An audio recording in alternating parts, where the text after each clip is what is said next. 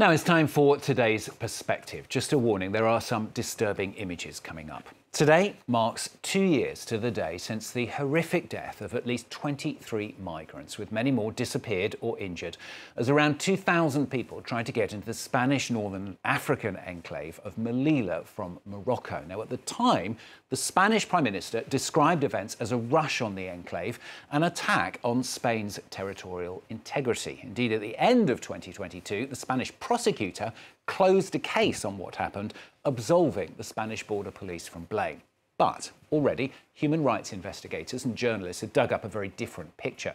These images we're going to show you now of migrants killed and injured, published as part of an investigation by Lighthouse reports published in a series of European newspapers, including the Spanish paper El País. But the battle to uncover what happened has not stopped there. Now another group, Border Forensics, has gone even further. And Charles Heller, who is Director of Research at Border Forensics and Professor at the University of Bern, joins us now to talk more about it. Thanks very much for joining us on the programme today. I mean, the report, doesn't it, signals out what is a very disturbing timeline of what happened. And you go to very extraordinary lengths, don't you, to prove it? Absolutely. Thanks, Stuart. I mean, today is the 24th of June, and I'm in thoughts with the survivors, with the families of the deceased, of the disappeared, because 2 years after the events, there has been no accountability. There's been no identification of the deceased and the disappeared. And furthermore, Morocco has actually used its judiciary to repress and imprison, criminalize some of the survivors pushed back in Morocco, and sentenced them to several years in prison. Our report does paint a very, very different picture than the accounts provided by Moroccan and Spanish authorities in their reports and investigations. They have claimed, as you mentioned, that it was the movement of the migrants themselves that caused the death. In fact, we demonstrate that it's the repression performed both by Spanish and Moroccan agents, and that, in effect, a trap was constructed on the day and in the days prior to the 24th of June, 2022.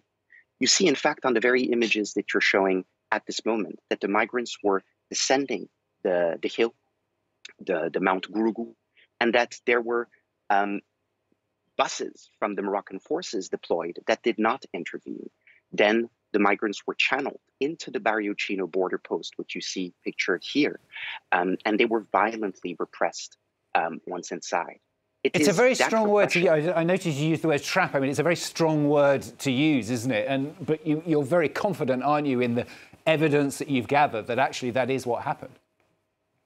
In fact, the images that you just showed right here and that we're seeing this second show that the migrants were caught in an enclosed space, the Barrio Chino border post, and repressed once inside. In that sense, the Barrio Chino border post did become a trap for the migrants, and they were violently repressed inside, causing many deaths and disappearance. But we do demonstrate as well that the trap was constructed in the weeks and days prior to the 24th of June. First of all, starting from the reestablishment of diplomatic relations between Spain and Morocco in April 2022, Morocco stepped up the repression against migrants in the camps surrounding the border area. Second, we saw that on the 23rd of June, the migrants in the camps were given an ultimatum: either leave the camp or face brutal, lethal consequences. Thus, they were given an ultimatum and had to cross the border on the 24th of June. Third, we also showed that there was one migrant who was working and communicating with the Moroccan law enforcement agents, who actually advised the migrants not to cross with the usual equipment, such as hooks, to climb the barriers. We also demonstrate with satellite imagery that on the 23rd of June, there was in fact an increased military deployment at the border. All of this reveals that by the 23rd of June, the day before the massacre, a trap had been constructed. So why do you believe that that would be done? I mean, what would be the advantage of doing that for the authorities? I mean, clearly we have not found any document or account from Moroccan or Spanish agents demonstrating the intent of that trap. However, all the elements we have found demonstrate the coherence of the construction of a trap. Morocco had reestablished relations with Spain.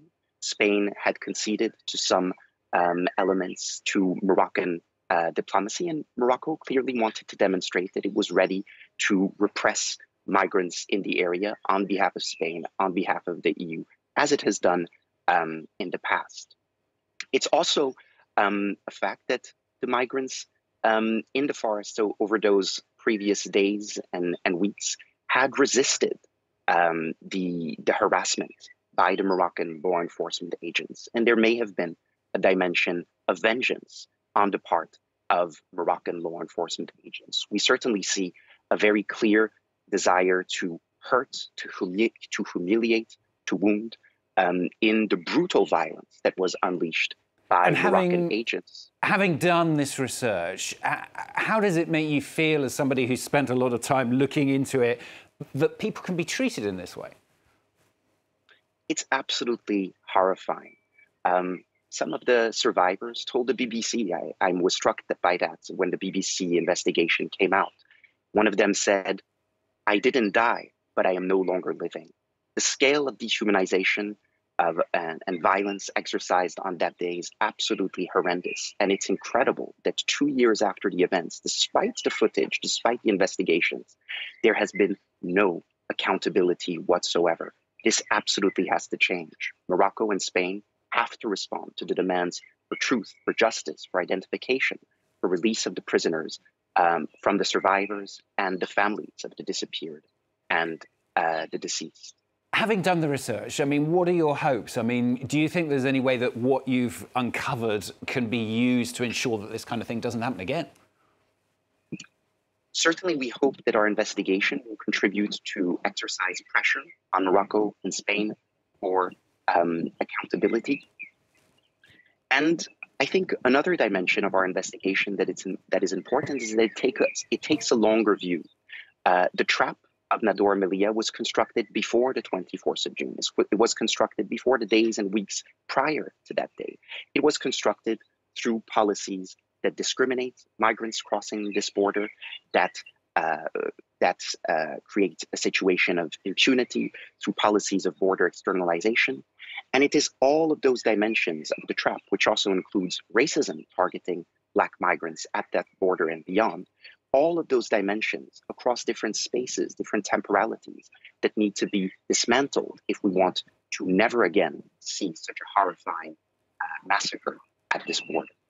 And just to come back to the beginning, if you like, I mean, as I said there, the Spanish prosecutor closed a case on what happened, absolving the Spanish border police. Both sides have denied that they did anything wrong. What would your response be to that? Well, our investigation demonstrates factually that their conclusions are wrong. We analyze systematically all of the claims put forward by the Spanish and Moroccan authorities to deny responsibility for the events. And we demonstrate factually that those conclusions are wrong. Thus, we strongly call on Morocco, on Spain, and also on the EU, which is complicit with these states and their repression of migrants at this border, to hold their agents and states accountable for what happened on that horrifying day. Charles Heller, good to talk to you on the programme today. Charles Heller, Director of Research at Border Forensic. Thanks very much for being with us.